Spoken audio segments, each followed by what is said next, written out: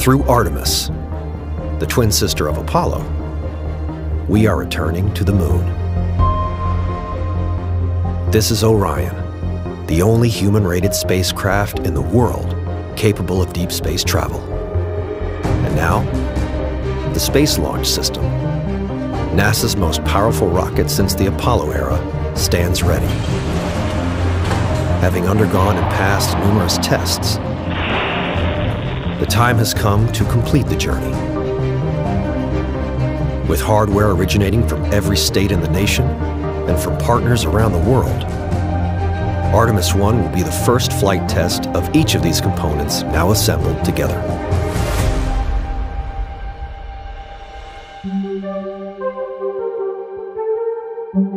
These two solid rocket boosters will provide more than 75% of the thrust necessary to leave Earth.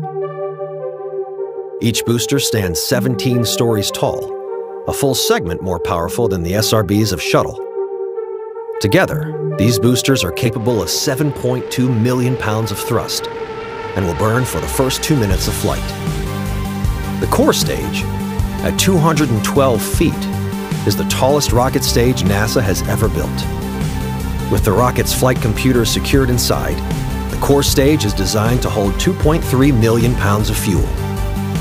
The 196,000 gallons of liquid oxygen and the 537,000 gallons of liquid hydrogen will combine to provide 8.5 minutes of propellant to the 4 massive RS-25 engines mounted below.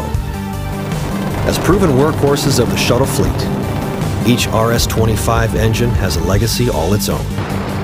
Together, these 4 engines provide 2 million pounds of thrust, and with the SRBs, are capable of pushing Orion to a speed of 17,000 miles per hour. The interim cryogenic propulsion stage is a 45-foot tall upper stage that offers Orion nearly 25,000 pounds of thrust. Performing 2 separate burns, the ICPS will first raise Orion's orbit and then, later, propel it out on a trajectory to the moon. The ICPS is powered by a single RL-10 engine that will perform these 2 burns. This storied engine has propelled robotic missions to every planet in the solar system, including Voyager 1 and Voyager 2, the first space probes to reach interstellar space. Orion's service module, provided by the European Space Agency, is the powerhouse that fuels and propels Orion in space. It stores the spacecraft's propulsion, thermal control, electrical power, and critical life support systems, such as water, oxygen, and nitrogen. Orion's crew module is the pressurized segment of the spacecraft, where future crews will live and work on journeys to the moon.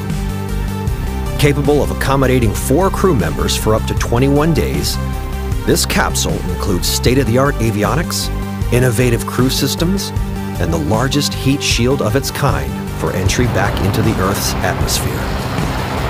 Positioned at the top of Orion is the Launch Abort System, designed to pull the crew to safety in the event of an emergency, on the pad or during launch. 3 solid rocket motors can activate in milliseconds, accelerating from 0 to 500 miles per hour in 2 seconds to propel Orion and crew safely away from the rocket. Now fully assembled, Artemis 1 stands at 322 feet. Artemis is no longer a series of separate parts and programs. United together, this is the first of Artemis's arrows, capable of ushering in the next chapter of human lunar exploration. Only together, this mighty system represents all that is possible, all that we are capable of when united around a stunning vision, with each component playing its part in a grander effort. We, the people of NASA and our partners, we, the people of the Artemis generation, all around this beautiful world, will bear witness to what we are capable of.